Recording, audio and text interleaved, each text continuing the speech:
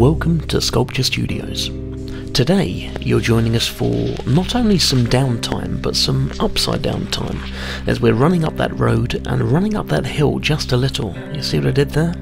The Stranger Things series basically blew up Netflix and became somewhat of a phenomenon. Taking us back to the 80s, this nostalgia trip has resurrected songs and styles, influence in fashion and, in this case, footwear. The British origin shoe brand Clarks created what we imagine to be a limited special edition selection of Stranger Things footwear.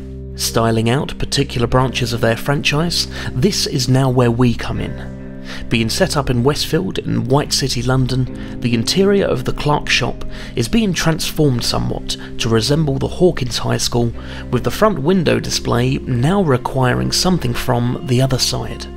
We've been commissioned to create some tentacle-like tendrils, much like those featured in the Netflix series that are present around the rift portals to the upside down world. The project brief comes with a couple of catches. Not only is this required very quickly, but it also needs to break down for transportation and be able to fit through a very tight doorway into the store. With all of this in mind, we're using a mild steel studded rod which we can bend into shape to form the bones of the sculpture. We're now bulking this out with a polyurethane expanding foam, mainly for flexibility. Later on in the process, you'll see how beneficial this flexibility is and how it saves the sculpture from needing to be created in many more pieces, which basically would be awkward to fit together on site. Hopefully, this proves to be a valuable solution for the client and for the crew setting up at the other end. After it's had time to set, the polyurethane foam can then be trimmed to shape with a sharp knife. Quite often, glass fibre is used to finish our sculptures, but in this instance, we're going to be finishing this in a latex. This is once again very much favouring a flexible finish and can be applied by brush in multiple layers. It's quite often the case when we're creating trees for something like a school installation where you don't realise just how long it takes to wrap all of the branches in glass fibre, get everything nice and neat, having to sand it down, and then go over the whole form again with a resin flow coat finish. This latex application of effectively painting the finish straight onto the sculpture is a much welcome one. The latex is effective for both an indoor display that isn't really going to be touched, well, we assume it isn't going to be touched, but you do get little explorers every so often. I mean, I know I would.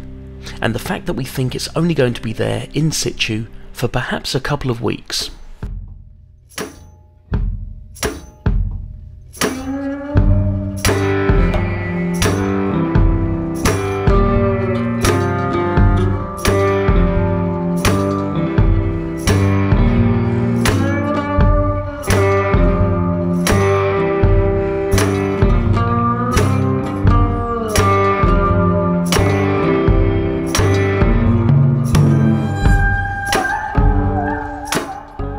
So here we have an update on the Tentacles so far.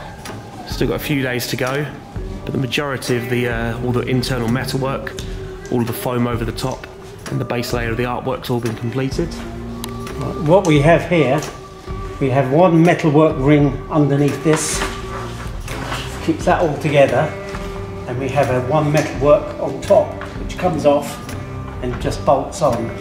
Set this one up, put the ring on top,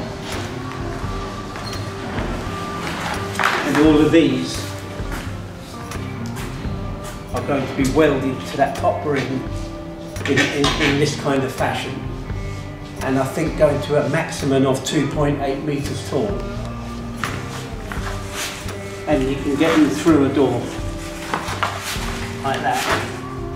Not only is the metalwork inside, as you can see, flexible, but on top of the foam we've gone over with a latex so that the whole thing remains nice and manageable, but has kind of a durable coat on top, so you can get this through the door and you can fit it into the space and kind of tailor position everything for how you need it. And we've put nice vein work in here. Once I start to do the artwork, it'll be predominantly black, but these veins, like Triffid type things, will be more red and veiny, so they'll stand out nicely, a nice contrast to the rest of it. But they're all latex and they all can move, So nice and flexible, so you won't damage them at all, and they have that metal work that comes out the bottom. Yeah, I think like whoever lifts these up are going to have to put them up and hold them in place and then wire them up to the ceiling.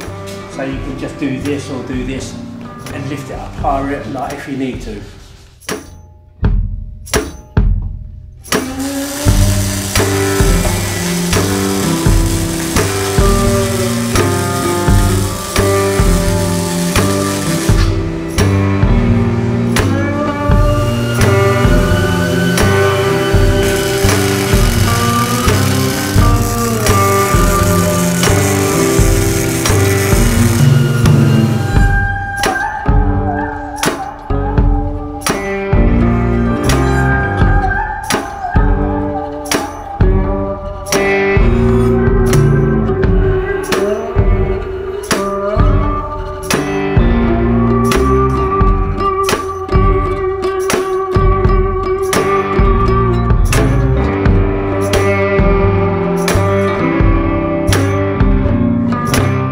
A little bit of red detailing over the extra veins and a dusting of black spray just to blend everything in, and we think it's looking pretty much there.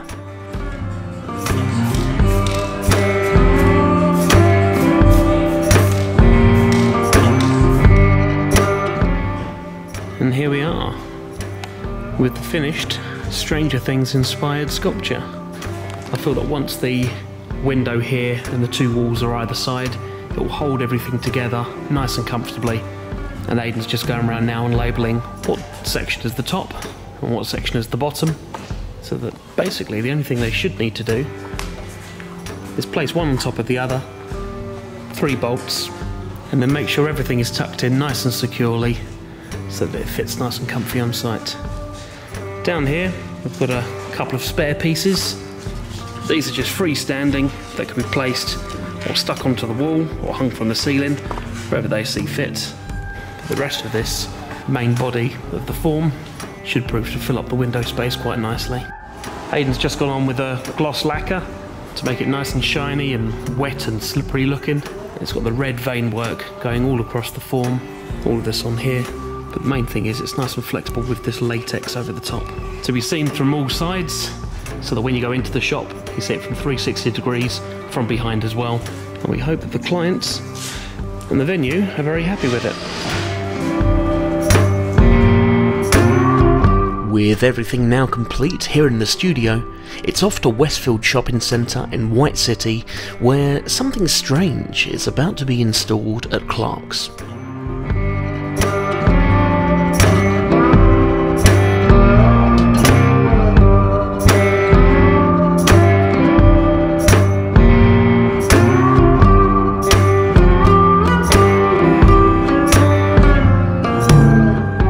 We'd like to thank Greg Shire from B2B Exhibitions for coming to us with another fantastic project, and we look forward to what's up next in the pipeline.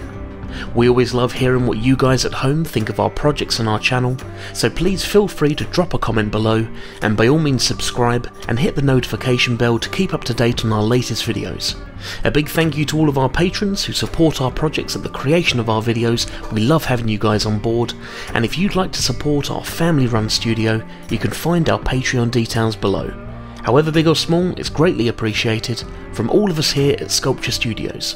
Thank you very much for watching.